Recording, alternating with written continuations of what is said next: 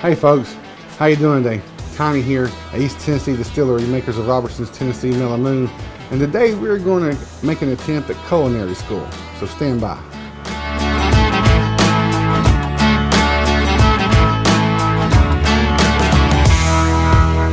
Now, honey ginseng is made with real honey, real ginseng, and our finest 100 proof alcohol. Now, the exact concentration this mixed with, well, that's left to be found out. But what we have found out is with the honey in this and the moonshine, it makes a great glaze for any meat.